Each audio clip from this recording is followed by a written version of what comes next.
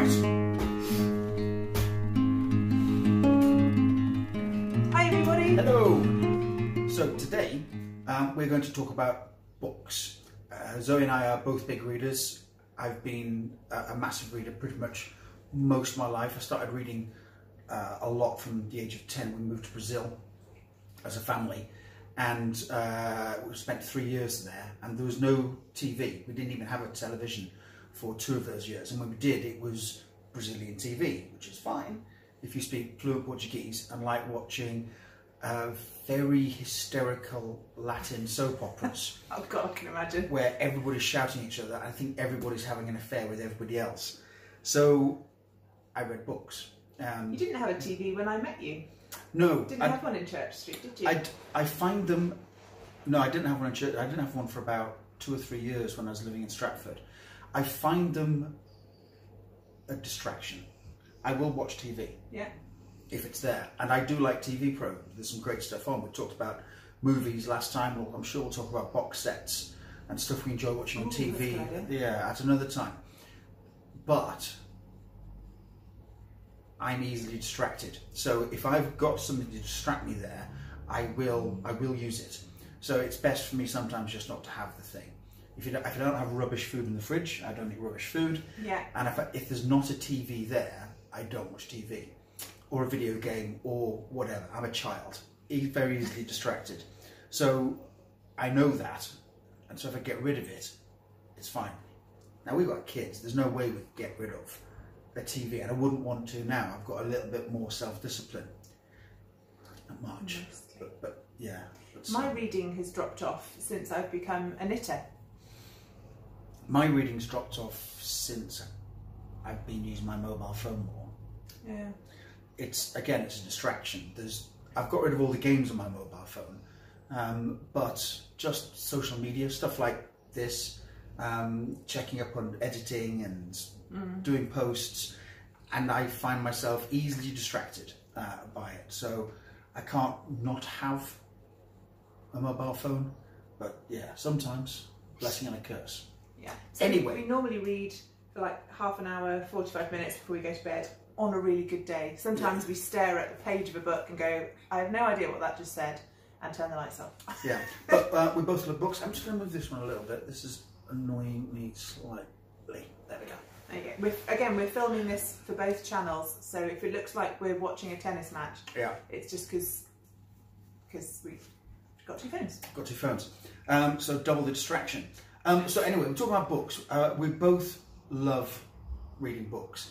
And to me, there's never been a film or TV adaptation that comes close to anything I've ever read in books. Game of Thrones, it's great. Much better than the books. No, the books are still better. The books, unfortunately, never concluded. And you didn't like the books towards the end anyway. Oh, it just needed some serious editing. Yeah, fantasy does. Because a lot of them are self-published, and even the ones that aren't, they're published by companies that do fantasy. They tend not to be sort of hard edited. So yeah, but I like the books. If he brought out the concluding books in this series, I don't know if I'd read them, because it would kind of have to mean rereading the previous books, of which there's, I think there's 7.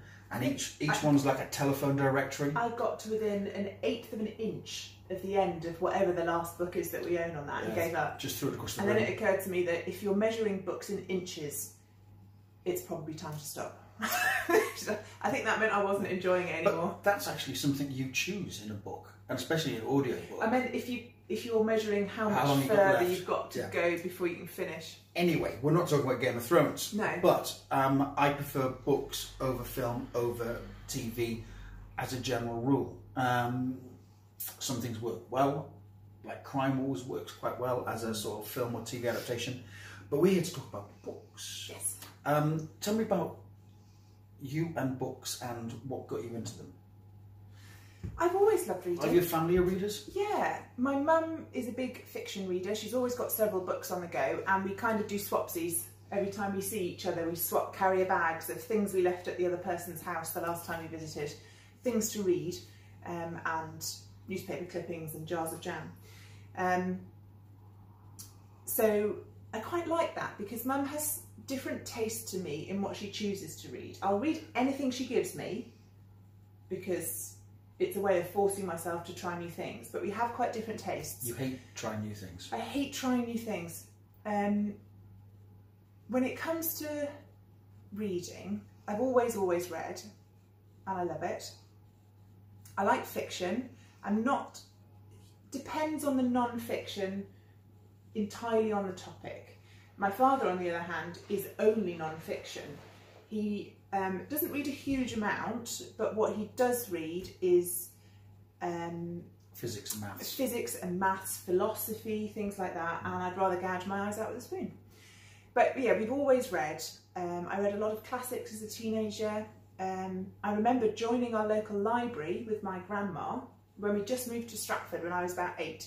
Grandma took me down to join the local library, which is in a, is the library still the old library now? By Shakespeare's birthplace? It used to be a beautiful timbered building, and the building's still there, but I think it might be the new registry office now. It's right next door to Shakespeare's birthplace, and to be honest with you, tourists end up taking photographs of the library over the birthplace. But it's like a 16th century building with mullioned windows. Gorgeous. Anyway, so we went in, and I was, literally about 8 or 9, and I remember going up to the desk with Gran, and the lady behind the desk said, "Oh yeah, that's no problem. If you could just give me some proof of ID and your new address." And Grandma looked at me, and she looked at the lady behind the desk and said, "She's 8. What do you think she's got that's got her proof of address on it?" Tattoos. And so I was really sad, and we had to leave the library, and we got about 10 metres down Henley Street, and I looked at my Gran and I said, "The only thing I've got that's got my name on it is the label in the back of my knickers." And do you know what? She turned me around and she marched me straight back in, and I joined Stratford-upon-Avon local library with the name tag in the back of my knickers. Yeah. So yeah, always been a reader. Yeah. Since the rise of, since having the kids, I've used the library less, simply because I took the kids loads to the library when they were little. And then the council installed a massive Xbox and a flat screen TV, and I spat my dummy out and refused to go back. And plus it's a pretty crappy library, our local one. It's small and it's mostly fairly middle of the road women's fiction, if you understand what I mean by that, which is fine, it's just not my bag. So mostly, since we got Kindles, I just buy books on Kindle. I do have the odd paperback book, mostly it's the ones that I swap with Mum. What's your split, do you reckon, between fiction and non-fiction? At the moment, I'm sort of alternating. So I'll read one non-fiction and one fiction. And historically? A little less. Since I've started crafting, I've been reading more non-fiction. Right. So at the moment, I did a vlog on here about some of the knitting and crafting books I've been reading, so I'll tend to intersperse those, but otherwise generally fiction. I probably read 2 to 3 fiction for every non-fiction, I reckon, but I try to have a very broad taste in all things. I do like genre stuff, so I like fantasy, I like science fiction, I like horror, I like crime. So even though that's all genre stuff, you're already across 4 or 5 genres. Yeah. But I'm, very broad taste when it comes to fiction.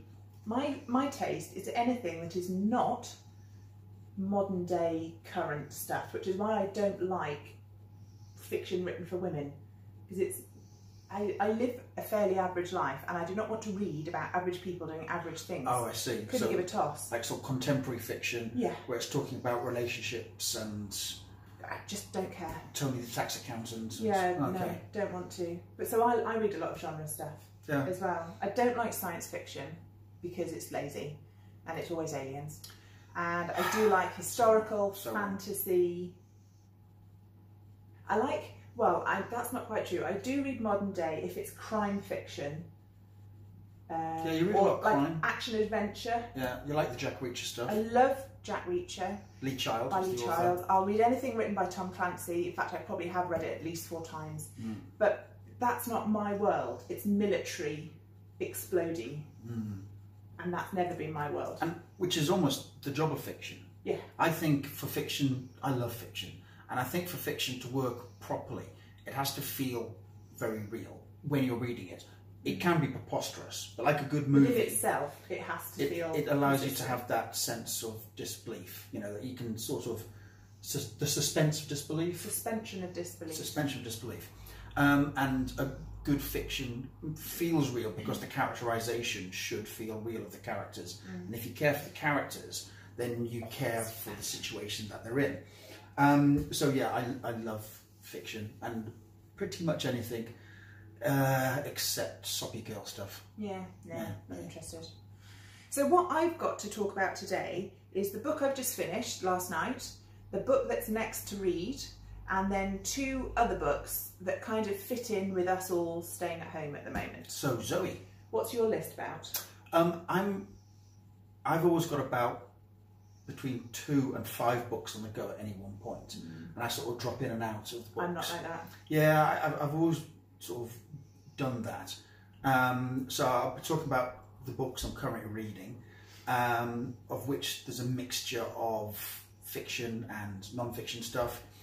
I'll talk about the book I'm reading at the moment, and I'll be talking about some of my favourite books as well. Well, first of all, the book I just finished is The Binding by Bridget Collins. And mine. And yours. I bought this, I went away with some friends in February and we met up in Leominster and had a wander around and a nice lunch and a piece of cake. And then we found an independent bookshop. So I picked up this, and I'm not going to lie, I was completely sucked in by the front cover. It's a very pretty front cover. Got a key on it. Yeah, it does. And it's fairly newly released. I suppose it is set in the past. It kind of feels Victorian era, and I did enjoy it. I didn't love it. I'll be passing it on to my mum, and I don't need it back. I mean, just to read a quote off the back, it says, "A rich Gothic entertainment that explores what books have trapped in them and reminds us of the power of storytelling." That makes it sound a bit like that Watchmaker of Filigree Street. Very similar to a Watchmaker of Filigree Street, in that vein. I loved that. That was beautifully written. This is also very atmospheric. It's got a tiny bit of magic in the same way that the Watchmaker of Filigree Street. Just a little bit of something other. It's not wizards and spells and stuff. And it follows the story of Emmett Farmer. He's the main character. And the idea in this world is that bookbinders can remove a memory from somebody and trap it in a book. So if you want to forget something, and there's a moral issue around that, is it okay? Are people being forced into it? And how does Emmett Farmer get embroiled in it? Sort of like a book version of a pensive from Harry Potter. Exactly. Okay. So I enjoyed it very much. It's worth reading if you like that slightly magical thing. But now I'm done. I did, however, get a free bookmark. I'm a bookmark person, not a doggy of the pages person. So one of the books I'm currently reading, we were watching just a very vanilla crime procedural on TV. Criminal Minds. Yes. Love it. Well, you know, we're watching it, and every episode is basically the same. Yeah. A thing happens, the team come and solve it, next episode. But underlying character storylines, barely. And it's been going on forever, and we've got quite different tastes in sort of TV, and so the common ground is often something that's fairly beige, in a good way. Yeah. But it's, you know, it's fairly beige, and it means that Zoe can keep knitting and not really pay attention to the screen, and I can be true. I pay attention. Not really. And then I can be in or out of it as much as I choose. Anyway, because it's a crime procedural, although it's completely made up, it does reference real crimes that have happened previously. and it mentioned Fred and Rosemary West, which were a pair of serial killers living in Gloucester, just outside Gloucester, and they'd been at it for decades, but they got caught in the early 90s. I remember the news coverage. I remember it as well, but I couldn't remember anything about it. And at the time, I would have been 2021. I think I was still in the Marines. And it sort of happened, and we're like, oh, well, that's bad, but whatever. I never read into it, I never knew anything about it. So I downloaded a book on the Kindle, which is called Fred and Rose, and it sort of looks at them. Who's it by? Oh, good question. It's by Howard Souness. So Howard Souness, and he was a journalist for the Mirror, and he covered it at the time. And he, through his covering of it and interviews, he had access to members of the West family, members of Rose's family, police that were on the inquiry, the whole thing.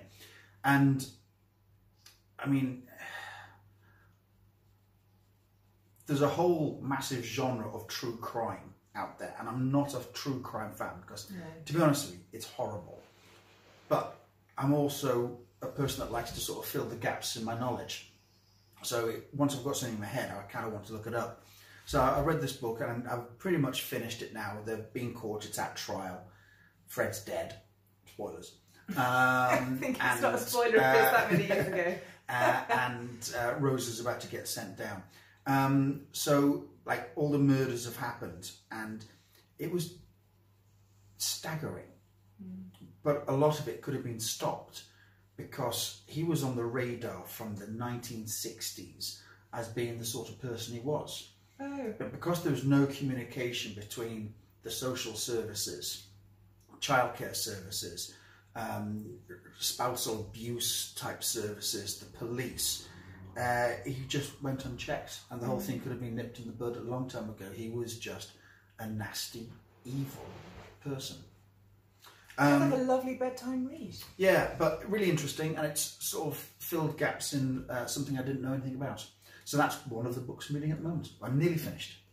My next on the list is one that my mum gave me, and this is called The Snow Child by Eowyn Ivy. Everyone at the back. She gave this to me before Christmas. I think it was last autumn, and I wanted to read it over winter, but that didn't happen. You've not started it yet? No, literally, this is going to be tonight's read. It's set in the 1920s, and I must confess I don't know a huge amount about it. Jack and Mabel have staked everything on making a fresh start for themselves in a homestead at the world's edge in the raw Alaskan wilderness. But as the days grow shorter, Jack is losing his battle to clear the land, and Mabel can no longer contain her grief for the baby she lost many years before. Eventually they end up building a snowman together, and the next morning all trace of her has disappeared, and Jack can't quite shake the notion that he glimpsed a small figure, a child, running through the spruce trees in the dawn light. So I think this is going to fall again into that a tiny bit of magic, but not fantasy genre. Fantasy light. It's had fantastic reviews. It was a Sunday Times bestseller.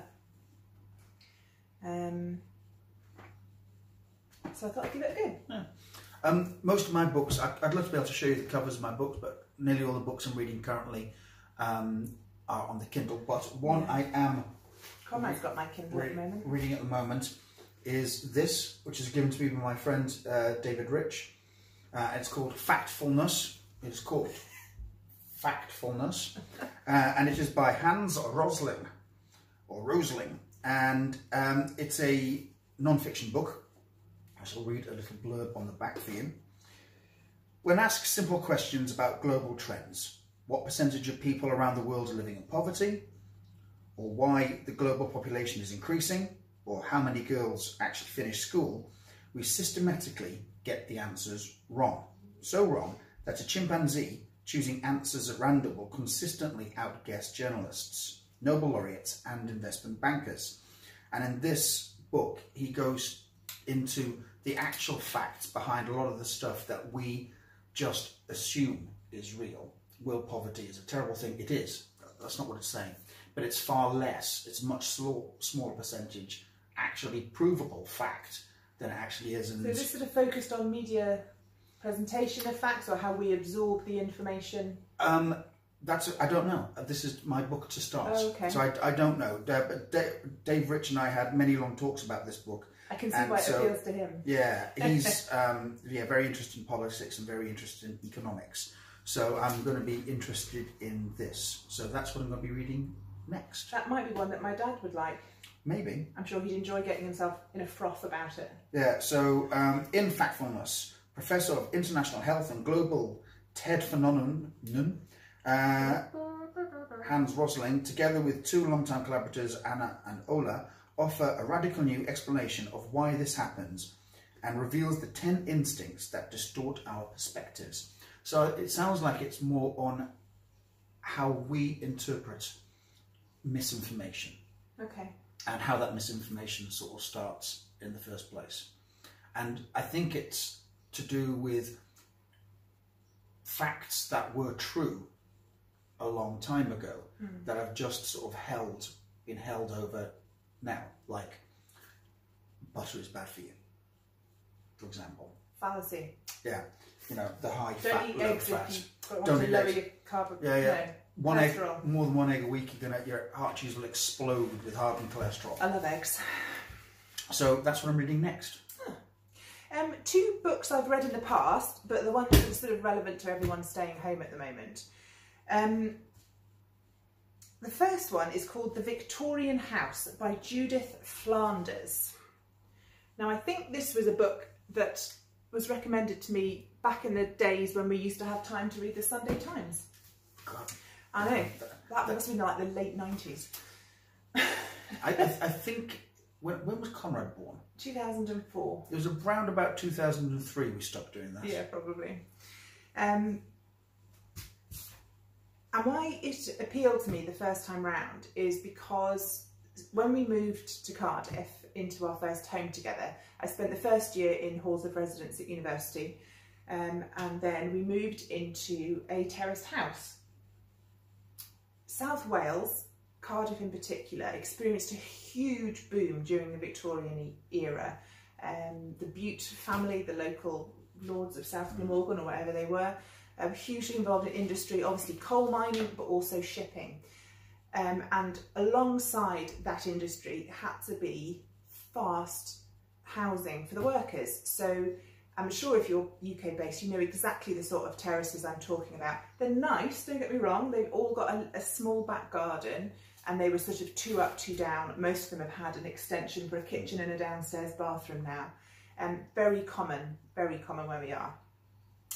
And this book talks about Victorian life on a room by room basis.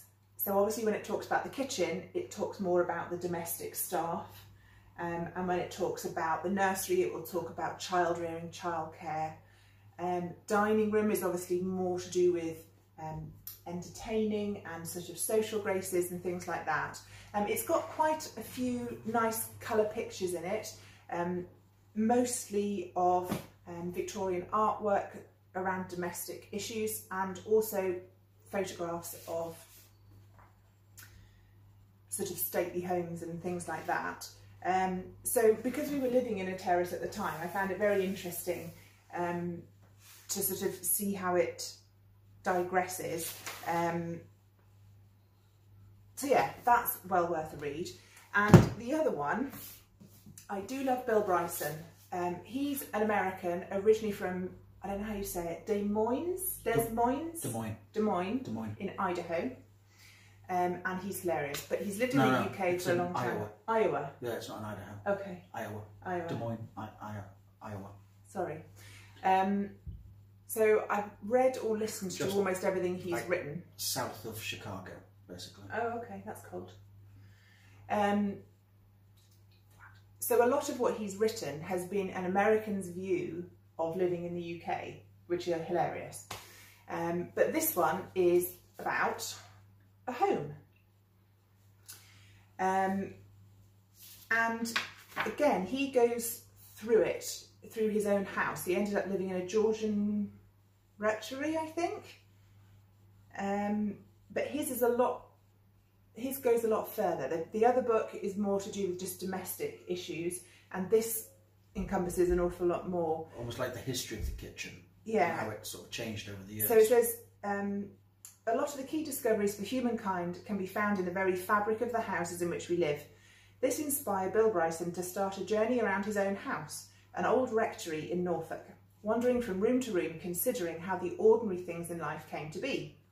Along the way, he did a prodigious amount of research on the history of anything and everything, from architecture to electricity, from food preservation to epidemics, from the spice trade to the Eiffel Tower. And he discovered, although there may seem to be nothing as unremarkable as our domestic lives, there is a huge amount of history, interest and excitement, and even a little danger lurking in the corners of every home. So he expands his out a lot further into greater society and technological innovation, but he's also very funny. I'm not allowed to read Bill Bryson in bed because I snort all the time with laughter, and it makes him cross because I have to read the bits out loud to him, and then he doesn't think they're funny. Context. So yeah, I thought these two just kind of fit in to us having to make a different sort of home life at the moment. Can highly recommend them. This one is a little more in depth, that one's a lot funnier, but they're both really, really good. So books I am also reading at the moment are, well, one I've just finished, which is called Under the Eagle by Simon Scarrow, and it's a historical fiction about the Romans and the invasion of Britain. What did the Romans ever do for us? The basic story is that there's a centurion, and he's got a young Optio, which is sort of second in command, who's very inexperienced, and they are plunged into danger and intrigue and skullduggery, and they're involved in the second invasion of Britain under Emperor Claudius. The first one was under Julius Caesar, which happened. I think this one happens about 50 years later. And in it, there's also a bit of a treasure hunt, and there's sort of various government machinations going on with the struggle of power back in Rome. It's very much in the vein of Bernard Cornwell. If you've read any of his stuff, like the Sharp stuff, it feels like that. Lots of interesting facts, but it's definitely adventure fiction, and I finished that one recently. That was very good. I'm currently reading the second in a trilogy of books which are called The Mistborn, and this is my second or third time round reading these. Who's it by? The author is Brandon Sanderson, and he's just fantastic. He's about the best fantasy writer out there, more or less. Him, Joe Abercrombie, who we'll talk about later. Brandon Sanderson, this particular series, the Mistborn books, there's 3 in the main series, and then there's some spin-off ones.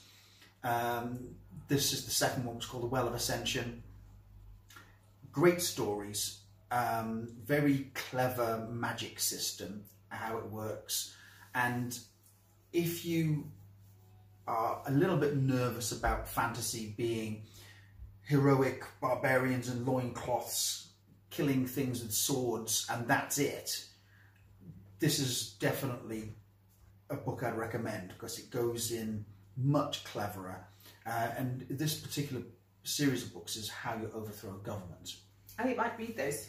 They sound good. They're very good, very good. And that's kind of what I'm reading at the moment. There's another one that I keep picking up and putting back down again, called the Rorschach Tests. Basically, playing the words from Rorschach Tests, which is a sort of, the ink blot thing. That it comes very highly recommended, but I haven't made the commitment yet. I've got 2 other things I want to talk about, which are my favourite books, but what would you say your favourite books are to ever, but also to reread? I think I'd have to pick 2 series. The Joe Abercrombie, Logan Nine Fingers, what's the title? Well, I'm going to talk about that one as well, so we may as well. So Joe Abercrombie is a British fantasy author, and he made his name with the First Law trilogy. Yes. 3 books, which I want to test my memory. Blade Itself? The Blade Itself, Before They Are Hanged, and The Last Argument of Kings. Brilliant. Okay. Brilliant book. It's fantasy, but it's not ludicrous, overblown things. No. And the main character, well, all the characters are real people. There's like, if you read a fantasy book, no one ever swears, but if you were a load of barbarians charging around killing people, you'd be effing and blinding all over the place. So I reread those fairly regularly. Yeah, they're fantastic. Very violent. The swearing, the sex in it, so it feels real. The magic in the world is almost non-existent. But brilliant adventure stories. I reread those everyone's a bastard. Like, there's nobody good and evil. It's not black and white like in standard fantasy stuff. Everybody's a bit of a git. Yeah. He's very funny at times. And he wrote another one, Best Served Cold. I loved. Which is my favourite. Which is adjacent. Yeah. Put it that way. And I enjoyed it, but not as much as the others. Yeah, he's written a bunch of other books. So Best Served Cold, The Heroes, Red Country, are all 3 books set in the same world. He's done a trilogy of kids' books, which are very good. Half a king, half a war, and half of something else. The trouble with Kindle, and that's we've got them on our Kindles, is you never see the front cover. So I can know, if someone says, "What are you reading?" You're like, I've got no idea what it's called. So Joe Abercrombie, the First Law trilogy, probably you and I favourite books. Lee Child, Jack Reacher books I will reread endlessly. There's loads of them. I forget what happened every time. And it's a comfort read. If I don't want to make a decision at 10:30 at night on what to read, I'll just read Jack Reacher. Tom Clancy for you as well. And Tom Clancy, yeah. Yeah, I've read a lot of the Tom Clancy stuff. Really enjoy them. For me, growing up, the books that first seized my imagination as a young teenager were Stephen King books. Anything by Stephen King. He is a phenomenal author. He is. He's very good. He's written across genres. He's well known, of course, for his horror, so as being his main thing. But what I think he's fantastic at is his characterization. The people feel real. And the 2 books that have sort of stuck with me out of his the longest are his longest books, which are The Stand, which are very pertinent to today's we're living in now, because it is about an infectious disease that spreads around the world. And It, which we're probably familiar with the recent movies. And the book is like that. It's 900 pages, incredibly dense, but I remember being sad when the book finished because I was going to miss the characters in the book. Like, they felt like my friends. I spent so long time with them. So yeah, anything by Stephen King growing up. I don't read it so much anymore. I think growing up I read a huge amount of classics. So Jane Austen. I'll happily reread Pride and Prejudice, Sense and Sensibility. Wasn't a fan of Emma so much, but yeah, a lot of Austen. Yeah. So yeah, those are my kind of favourite books, I think. Other stuff was important to me at different times. Like a lot of kids, I really got into Lord of the Rings. I don't need to reread it ever again. I just don't. And there you go. There you go. So that's books and what we've read, what we're going to be reading next and what we're currently reading. And if you've got any recommendations for us based on the sort of stuff you've heard us talk about, pop them down below. And maybe we'll do another one on box sets. Yeah, or anything else you can think of. Top 5, anything you think of. Yeah, we all love a list. Anyway. Thank you very much for watching. Thank you. Bye. Bye-bye.